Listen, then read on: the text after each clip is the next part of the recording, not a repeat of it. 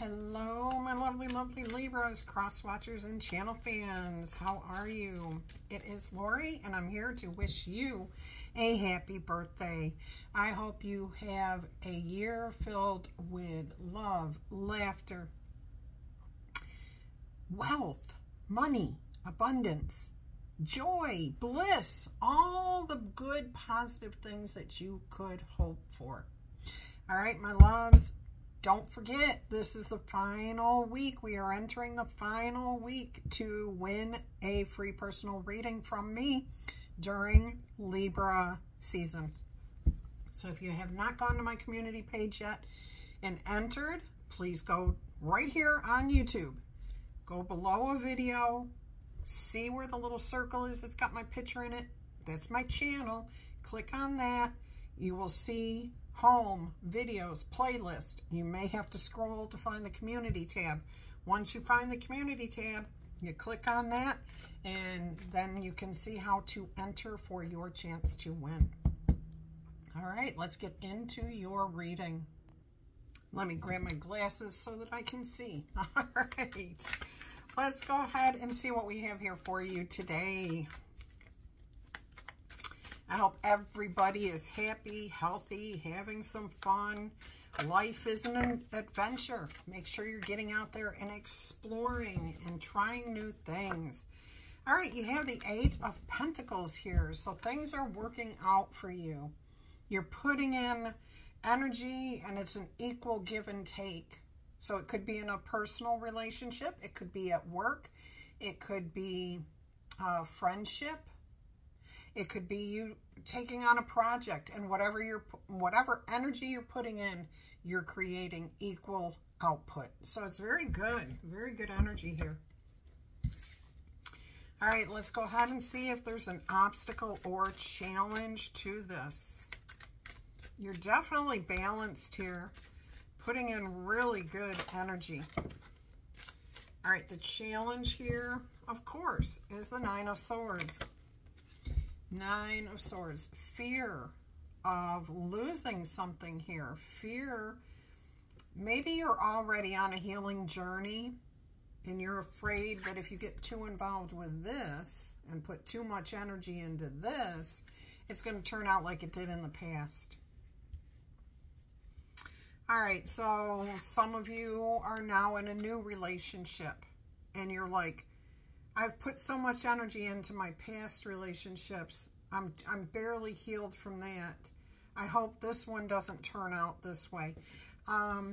That's not a good attitude. I know it's a realistic attitude about relationships, but if you haven't healed completely, it really doesn't make sense to enter into a new relationship.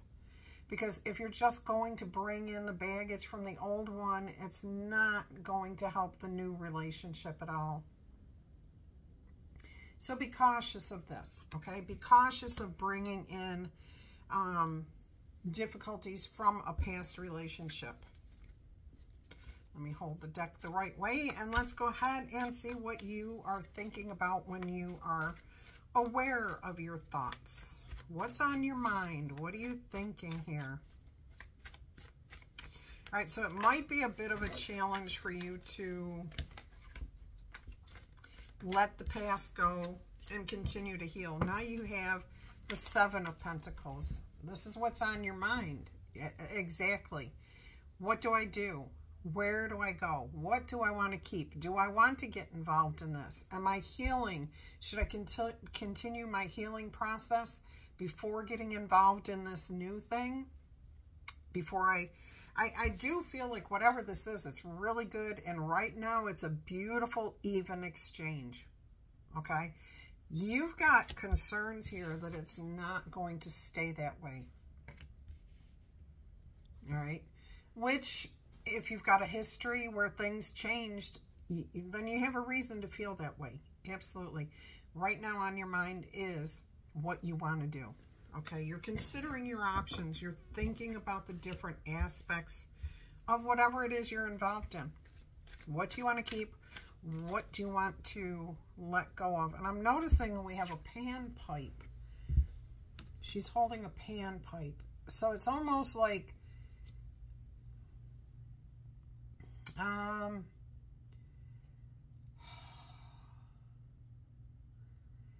energy of, I'm hearing this and I can't make sense of it. Paying the piper, okay? I know what it means, but I don't know how it relates to this reading.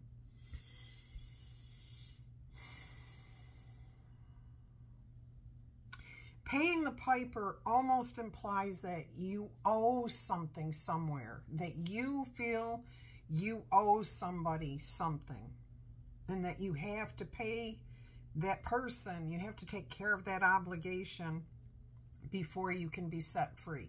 I don't know what that means for you. Yeah, we're just going to leave that there. We're just going to leave that there. I do not get that. If you do, if that's for you, please comment. Leave me a comment saying, yeah, I get it. I understand paying the piper. Okay.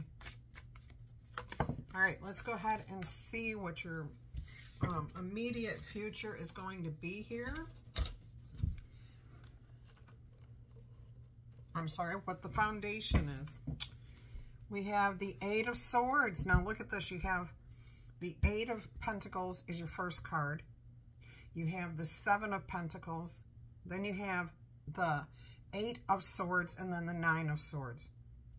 So Seven of Pentacles, Eight of Pentacles, Eight of Swords, Nine of Swords. There is something about balance here. All right, Eight of Swords. Here, though, I feel like you're trying to find a lucky break. The foundation of this situation, overthinking it, tearing it apart, not being able to put the pieces together. I mean, you really, really are looking for a solution here. Okay, now it could be the foundation of the problem is you thought about this too much. You're thinking too much. You're not experiencing. You're not feeling the emotions. You're not going through and enjoying the day-to-day process. And look, we have the healing color with that lavender in the background again. And that's really strong here in your challenge energy. The Nine of Swords. It's very strong, very dark, a deep healing, okay? Soul healing with the way that angel is mourning over that tombstone. Here, it's just like all the pieces, you know, each of these is a scroll, so they're similar, but they're not connected. So you're trying to connect something that just can't be connected. Interesting. Interesting. If you look down, if you stop looking at this and stop the overthinking, you will find that oasis, that place where you can find peace, you can find calm. All right, so maybe stop thinking about this, focus your attention elsewhere, let this go for a little while, be more grounded, get a different perspective. I'm getting that from this too with the Seven of Pentacles here. All right, let's go ahead and take a look at your immediate future.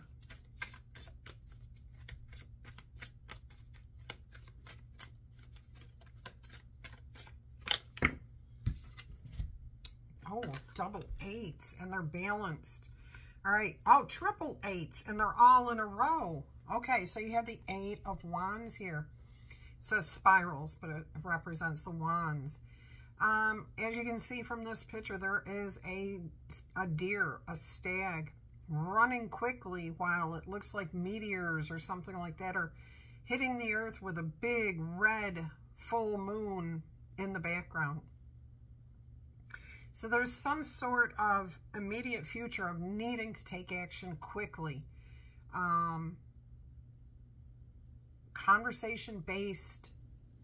But this could actually potentially create a situation where you need to act very quickly.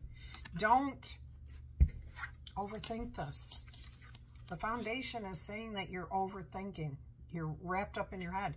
Now's the time to take action in the immediate future.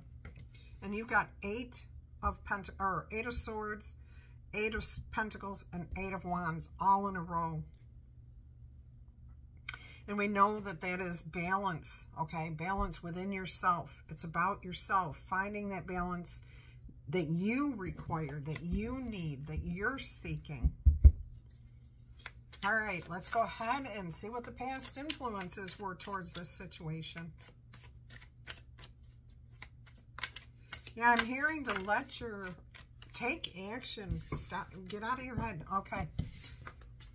Past influences, the Ace of Pentacles. Something was rock solid in the past. Okay, it was a new beginning, but it was solid. It felt good.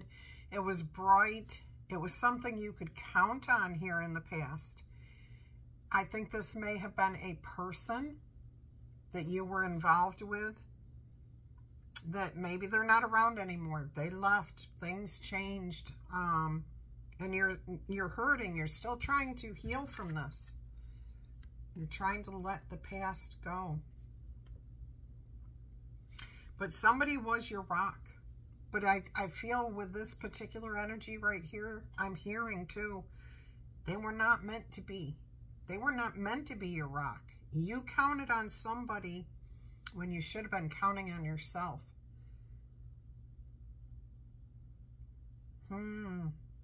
That's interesting too. Maybe you're starting to realize this. Yeah, I feel like some of you are coming to that realization here now, that whoever this was or whatever this situation was, you put too much emphasis on that or them and not enough on you. And now that's what all this thinking is.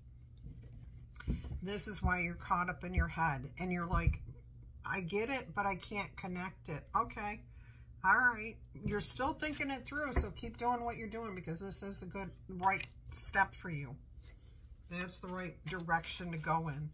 All right, let's go ahead and see how you view yourself handling this situation. My ears are ringing today.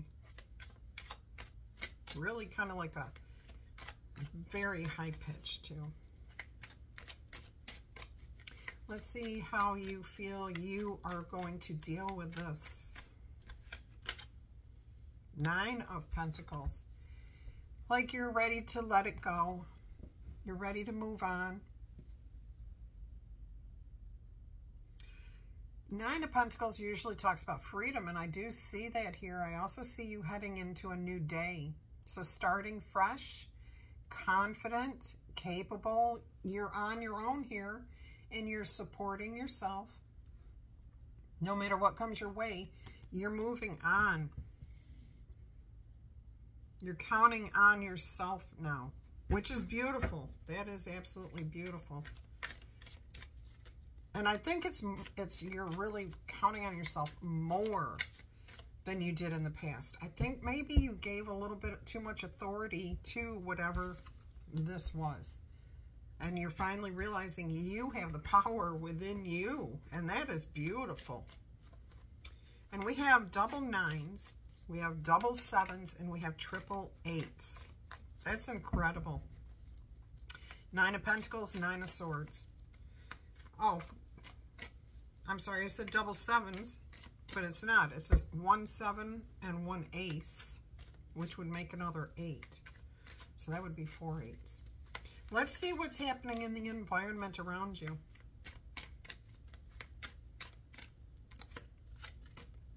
Ooh, a tower moment. A realization, an understanding, a collapsing of something here. I think somebody around you, this is your environment, okay? So there is some sort of possibly a division here between you and a community, a tribe, your ideals. There's a split. I feel like there's an awareness, an awakening, and there's a split. So something is changing here. It's not just you. This is your environment. You are changing. You may decide to leave something behind, especially with this Nine of Pentacles here. whatever it is, it's good for you to leave it behind because it's not working for you anymore. There is a split. There's a separation. And I believe it's coming as a kind of like a sudden realization to you because you're in such a contemplative energy here, trying to figure this out. I think it may surprise some people around you too. All right, let's go ahead and see what's in your subconscious. When you're not actively thinking about your situation, what's your subconscious, your higher power, your intuition? What are they trying to tell you?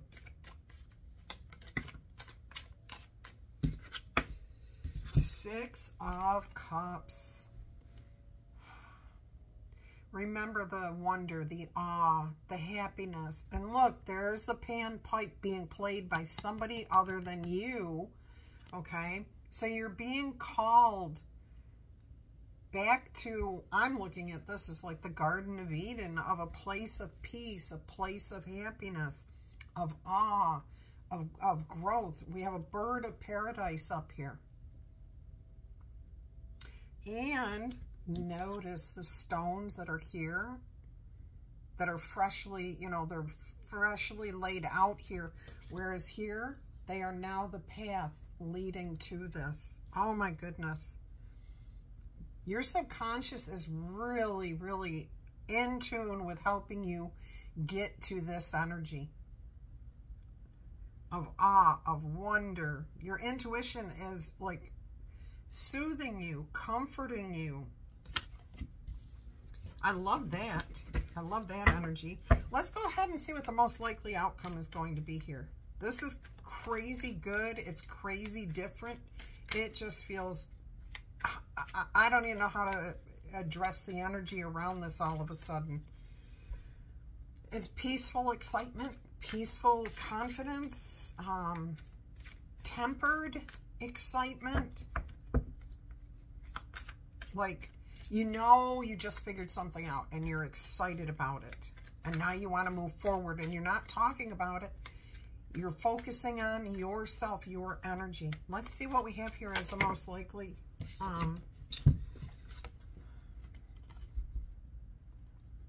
future outcome. I'm sorry, I'm looking at the card. You got Merlin, the hero. That's the Fool. That is the Fool card. A fresh start, a new beginning.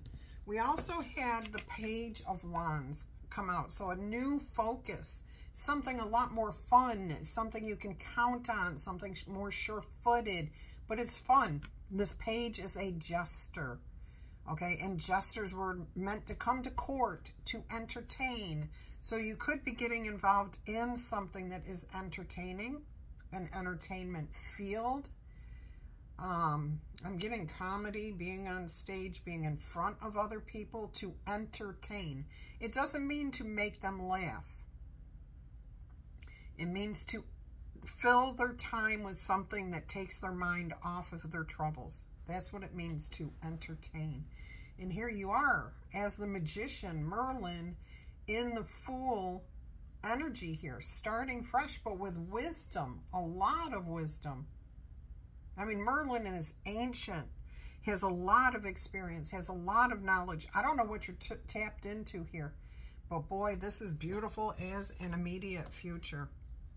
It's a beautiful energy, fresh start, new beginning with a new focus. I love this. All right, and on the bottom of the deck, as I picked it up, is the Hierophant.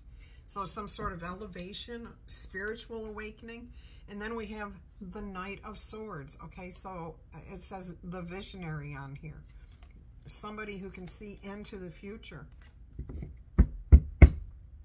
All right, I love that. Let's go ahead and see what blessings we have coming in here for you. If this is your message, don't forget to tickle, tap, boop, or zap that like button. Claim it in the comments. Oh, and by the way, if you're new here, welcome, welcome. I hope you find something that brings you back in the future. And of course, if you're one of my awesome returning viewers, you know I love you guys to pieces. I appreciate each of you being here, no matter if you're a new person or a returning viewer. All right. You just got the Star card here. So there is guaranteed success coming to you. I'm getting a brand new start, a fresh start, something energetic and beautiful and happy. Healing, that star energy. I'm also hearing follow your North Star. All right, grapes. It's time to go out and have some fun. Remember the page, okay? Having fun, entertainment. Get out there and put yourself out there. If it means you being on stage and entertaining other people, beautiful. Let's get you an angel oracle number here. We have 1515, creativity. Your angel whispers. Keep accessing the creative connection that you feel to the divine. The whispers speak through your creative connection, allowing you to express the beauty that is within you and connect you to the love that is all around. Your positive affirmation here is, creativity is my birthright. As I express my creativity, I feel a beautiful flow of love and connection. 1515, creativity. All right, beautiful message there. I'm going to get you a runestone card here, and oh, we're going to get you a spirit animal too. All right, you just drew win, happiness, and I'm pretty sure you just drew this card a few days ago. It says here, the meaning of this rune stone is appreciate the love and laughter that is in your life already, and make time to value and appreciate the ordinary things that make you happy. Live fully in the present moment and celebrate being alive. That's what the Six of Cups was all about. Being in the energy, being in the moment, being in awe and happy. All right, the reverse of this for those who have to hear this. Give yourself permission to experience joy and happiness, because life does not have to be a struggle. In fact, it should not be a struggle. Struggles temporarily, but the sooner you realize you're in control, it definitely improves. So you will be most successful if you focus on what you love. All right, beautiful. Let's get you a spirit animal card here.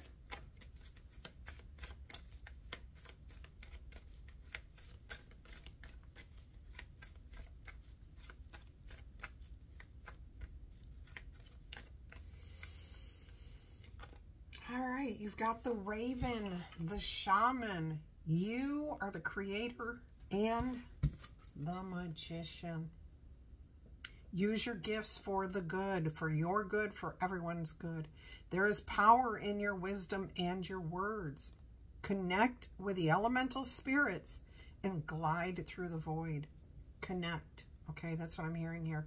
Claim your place as keeper of the mysteries. Absolutely beautiful. Raven, the shaman. All right, my loves, I hope you have a blessed and beautiful day. If you're interested in a personal reading, please email me and I will send you all the details. Until our energy crosses again, I'm wishing you much peace, love, and happiness. Bye-bye.